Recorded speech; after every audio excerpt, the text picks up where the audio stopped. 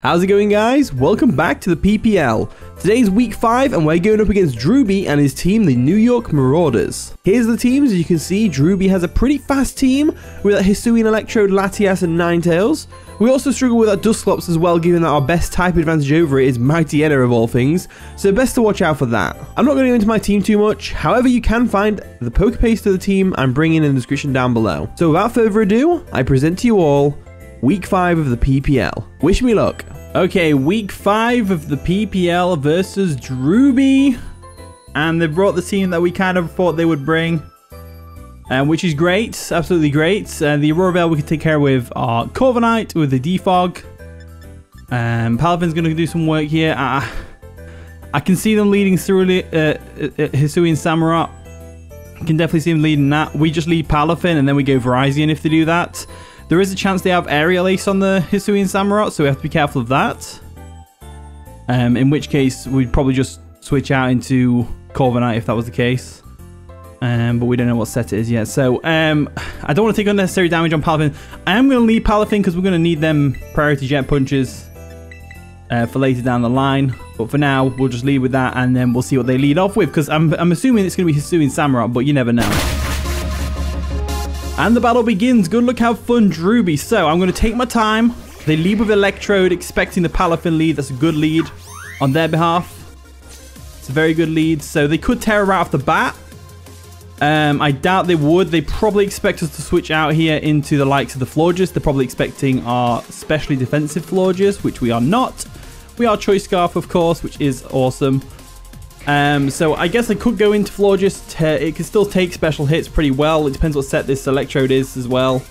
But I think the best thing we can do is go into Virizion, but I don't want to break that sash. We could go into Fracture because it still resists both stabs. But if again, it's same with Virizion. If they do Terra Blast that Ice here, I think they expect the Florges, and I think they, if we go Fracture, they bring 𝙎𝙀𝘀𝗏𝗡𝗡 in 100% of the time, right? So we're probably better off going into... I still think Fracture is the better option here. I think Fracture is the better option here. So I'm going to hard switch into Fracture right now. Just because I know it can take a Volt Switch. I know it can take a Leaf Storm. I doubt they go for a Leaf Storm right off the bat. They probably go for something else. So Blade comes in. We get the Unnerve, so they can't eat a berry, which is cool. They do go for a Volt Switch, which is fine. And we do eat that because we're a Fracture. So we're not Eviolite. We're actually Expert Belt to give us a little bit more damage on those super effective hits. So what can we expect to see here? Maybe a Ninetales switch. Ninetales could be cool. They do go Ninetales, so Ninetales is fine. What we'll do now is, because their team is very specially orientated, we brought a specially defensive, more special defensive 𝗕𝗏𝗡𝗏. So I am going to go straight into 𝗕𝗏𝗡𝗏. I'm expecting an Aurora Veil here. So we don't want to stay in with Fracture, that's for sure.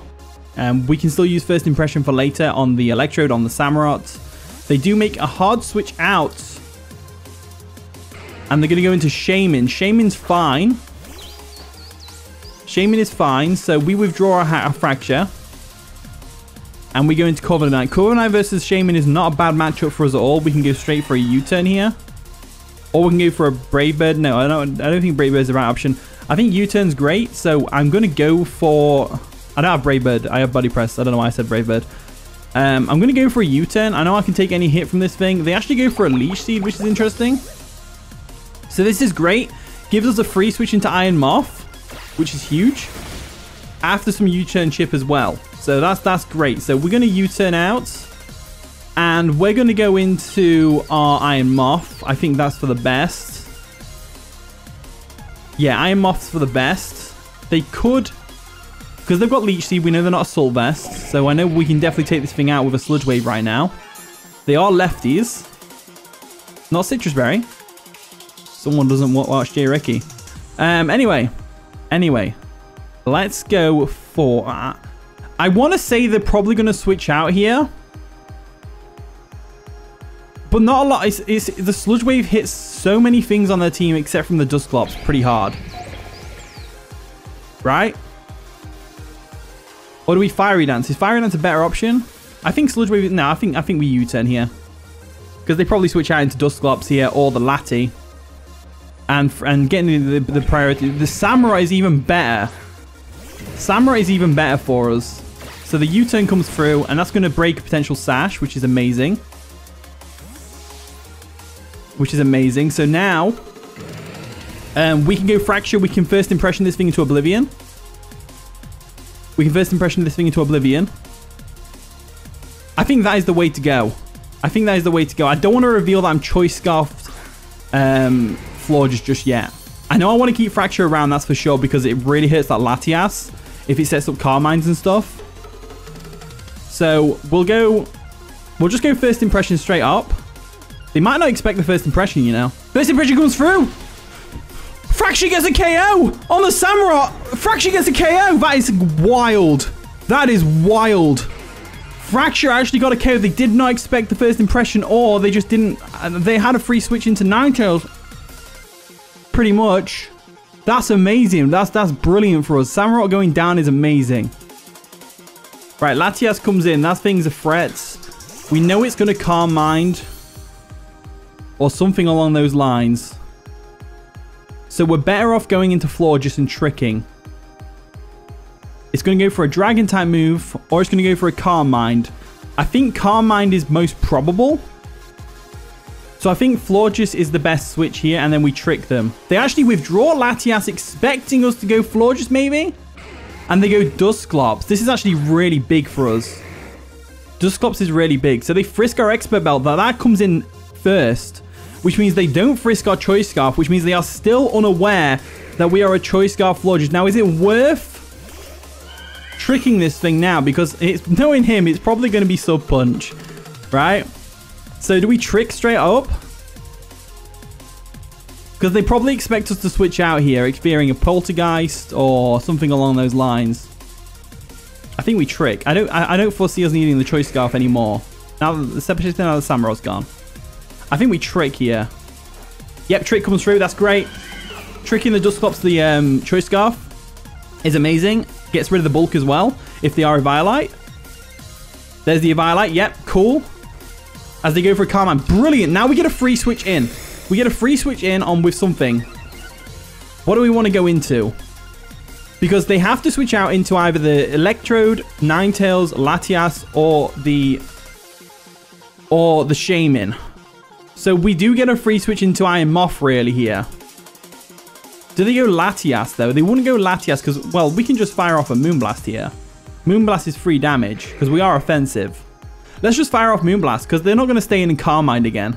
Right, they withdraw the Dusclops. We get a free Moonblast off on something, which is great damage for us. Shaman's the one that's going to take the Moonblast to the face, which is crazy good. Moonblast comes through. Nice bit of damage. No special attack drop, which is fine. Absolutely fine. We get free damage off. And now, if we know this thing's going to... Right, okay. If we know this thing's going to Leech Seed, right, we should go into Corviknight 100% of the time here. We withdraw. We withdraw. We outspeed. So they haven't switched out, which is good. Noctis comes in. Well, it depends on the set, really, with the Shaman, because we are max speed Florges. I think we're max speed. Something like that. They withdraw. So they're bulky Shaman, which is good to know. And they go Electro. That's a really good play by my opponent. Really good play. We can take a Volt Switch, no problem, even if they're specs. The question is, do we want to? Do they predict a Virizion or a Fracture Switch and they go for the Terra Ice, though? I might predict the Terra Ice. It's a really ballsy play. There's no reason for them to not Volt Switch, though, to try and get momentum back. So I think U-turn is the play. We're gonna lose some health, but it's like fine. Or do we Roost? I think we Roost expecting a Volt Switch. Yeah, we Roost expecting a Volt Switch. Thunderbolt's fine. We can take that, like I said. We take it like a champ. As long as it doesn't power, we're fine. So Roost comes through. We know that's not Specs damage. We know that's not Specs damage. So now we can U-turn. Knowing that what they're going to go for a Thunderbolt again. Potentially. They don't know we don't have Brave Bird for a start. So that could be some nice chip. But I'm going to go for a U-turn. They go for another Thunderbolt. Unless you get a crit here, we should be alright. Yep, we're fine. No power? No power. That's good. U-turn comes through. That's going to do a nice chunk of damage. Now, unless they're... Ooh, the static. Ooh, that's a good bit of hacks there. So we've got the static on the Corviknight, but it's fine. Corviknight's still balling. Which is funny because there's an Electrode on the field. Right, okay. So what do we do here? So I'm leaning towards Fracture's first impression, but we don't know if it's Terra Fairy or not. It's more than likely Terra Ice, looking at the team. But if they Terra Fairy or Terra Ice, Palafin is just easily just going to clean this thing up. So I think Fracture should bait it because Fracture's not doing much else. No, but then again, I think Virizion is the good answer here. I think Virizion is the good answer. So we'll bring Virizion in. It's Focus Sashed after all. They haven't got hazards up. And the Dusclops is pretty much null and void at this point. Let's, if we assume the Terra... Terra Grass, Terra Ice, we should Close Combat. Close Combat hits pretty much everything as well. But 𝗕𝗥𝗢𝗏 as well is a pretty good one. That'll hit the Latias if they bring the Latias. I think we go 𝗕𝗥𝗢𝗏 because it'll hit the Latias if they bring that in. They actually sub up, which is interesting. So they substitute, which is very interesting. So we 𝗕𝗥𝗢𝗏 on their substitute. Are they like Papaya Berry or something? They must be Papaya Berry. I think it's Papaya Berry that boosts your special attack. Let's try it again. Let's see what happens. Because we've got Vacuum Wave, so we don't have to worry too much about this if it is Papaya Berry. So they're going to Terra now. What type are they? Are they going to just Terra Ice, Terra Blast straight up? If they are, that's a good play.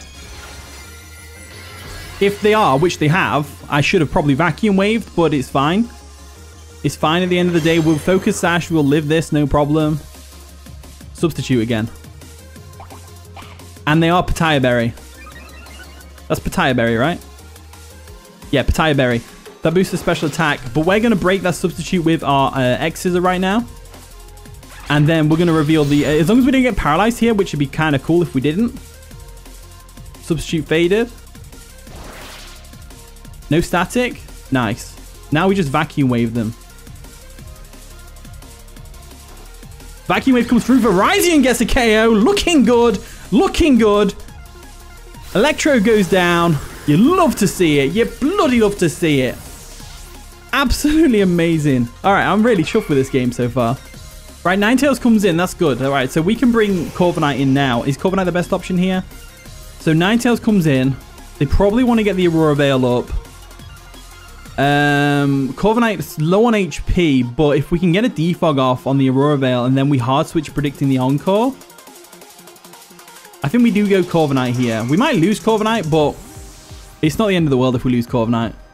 If they don't Aurora Veil, we Roost. If they do, we defog. So we exert some pressure, which is cool. They go for a Blizzard, expecting the switch. That's a good play. But we do have the Berry, which is going to recover some left. We have the leftovers. Sorry, not the left berry. We have the leftovers because I ignored J. Ricky's advice. Citrus Berry would have come in clutch there as well, which is a shame. So do we Roost? I think we have to Roost here. I think we Roost here. They might not have Encore if they've got Blizzard. Blizzard comes through again. We live on 11 HP. We Roost up, which is great. We Roost up, which is great. We've got no freeze. Oh, no, we can't be frozen because we're paralyzed. Duh. Sorry, I'm actually like... I've got adrenaline pumping through me right now, so I'm going to end up saying stuff that I shouldn't say. Not in a bad way, but in like a dumb way. Right, let's go for another Roost here. Even if the Encore is here, it's fine. They withdraw the Ninetales, that's fine. We're going to get a full HP Corviknight back to full HP, so that's going to be nice. So Dusclops comes in. Interestingly, Choice Scarf Dusclops coming in. Frisks are leftovers, which is fine. We go Rooster here again. We get back up to full.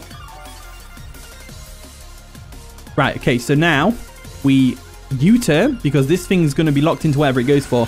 Charge Beam. Interesting choice. That's a Charge Beam. It's a special attack boost, so respect for it. Respect for it. U-turn's going to come through. So the Dusclops is kind of something that we struggle to hit really hard. But because it hasn't got the option of Pain Split or anything like that, we just need to go into a Charge Beam resist right now. And we can actually go into Fracture and we can just start Dragon Clawing this thing if we want to. We could Dragon Claw it, Dragon Claw it, Dragon Claw it, and then we could predict the Ninetale switch and go for an Iron Head. First Impression could still come in useful against the Shaymin and the Latias, especially now the Shaymin's kind of weakened and the Latias is kind of weakened. I've decided to go with Virizion. I think Fracture could still be useful for later, so I don't want it to be unnecessarily weakened. And Virizion can kind of just Leaf Blade this thing and just keep Leaf Blading this thing. So they withdraw the Dusclops because they're fearing the Leaf Blade, which is fair enough. And they go Shaymin, which is also fair enough, but they have to understand we have got 𝗕𝗥𝗢𝗏. So Leaf Blade comes through, does a nice bit of damage. They're going to potentially try and air slash us, which is fine. As long as I can get the KO on this 𝗕𝗏, I am happy. I am happy if we can get the KO on the 𝗕𝗏. So I'm going to go for an X-Scissor here. Close combat might do more, but I don't want to lower my defenses any more than I have to. I'm pretty sure air slash we do live 1 from a defensive one, and I don't think they will have it because of the fact that they're defensive. But let's go for an X-Scissor and see how much it does. So X-Scissor comes through. Not doing much damage. And they go for the air slash, which is going to do half. So that's fine. That's fine. They may want to go Ninetales here. Predicting those to go for another X-Scissor. I'm pretty sure close combat does more. So I'm going to go for the stab close combat. I'm pretty sure it does more than super effective on a non-stab X-Scissor. And I'm pretty sure it'll KO the 𝗕𝗏 from here. So they withdraw the 𝗕𝗏. They're probably going to go Ninetales, right? Ninetales is free. Dusclops is also... Okay, Dusclops is fine. So Dusclops comes in. They frisk us. They find we got a Focus Sash. That's fine. Close combat comes through. That does no damage. As you would expect. What does this thing go for? Does it have Ice Beam? Is it Bolt Beam? Could be Bolt Beam. If it's Ice Beam, we should just go Florges and just start spamming Moonblast. Because Moonblast is free. Yeah, we just go Florges and start spamming Moonblast at this point. We just go Florges and start spamming Moonblast at this point. Because the Dusclops can't recover. So we go Florges. Nice and shiny, gotta love it. They do go for a Shadow Ball, interesting. So Shadow Ball comes through. It's gonna do no damage to us. We just Moonblast here. They haven't really got to switch into Moonblast. Moonblast comes through. And that does a nice chunk of damage. They go for a Shadow Ball. They're probably fishing for special defense drops here. They're probably fishing for special defense drops here. To be fair, I could copycat the Shadow Ball and that'll probably do more damage. Because we do outspeed them. I thought they might outspeed because of the Choice Scarf, but then again, it is a Dusclops. So I guess I'll just copycat. Because like we put copycat on here. A, because Ellie used copycat and I want to copy her. Because, you know, copycat, that's the nature of the move, right? But also B... Oh, alright, it does about the same amount of damage. So they go for a Shadow Ball again. Boom. And now, if oh, we got a crit. That's unfortunate. Let's go for a Moonblast just to finish it off. I don't see any reason not to go for a Moonblast. Because if they switch out now, expecting a Shadow Ball, they might think, oh, 𝗕𝗏 can live that. Yeah, Moonblast comes through. That's fine. The floor just takes out the Dusclops, which is great. Dusclops goes down. I think we're playing pretty good today. I've got my A game on today, which is great. And I you know, big thanks to everyone who helped me with mocks and stuff like that. Right, Latias comes in. So this thing is going to go for its shenanigans with probably going to... We Terra Steel here and we Moonblast. Right, so we Terra Steel. We Terra Steel. And we Moonblast. There we go. Terra Steel Moonblast is fine. There we go. Terra Steel Moonblast is fine. They go for a Side Shock. That's going to sting a little bit, but not too much because we were resisted. It's still a 2-shot from there, but that's fine. We go for the Moonblast and that... Oh, what was a crit. That was a nasty crit. That was a nasty crit right there. Holy crap, that was a nasty crit. That was a nasty crit. 𝗕𝗏 comes in. We do outspeed 𝗕𝗏, I believe. So we can just go for a Moonblast here. I'm pretty sure we outspeed.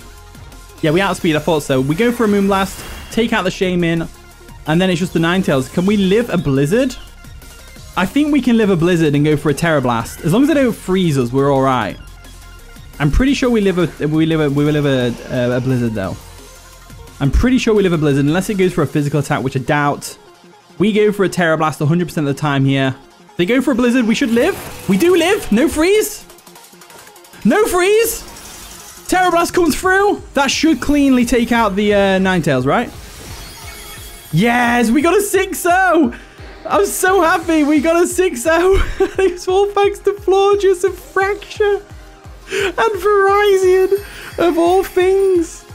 Oh my god, GG Drew, that was amazing. Oh wow, what a game. What a game.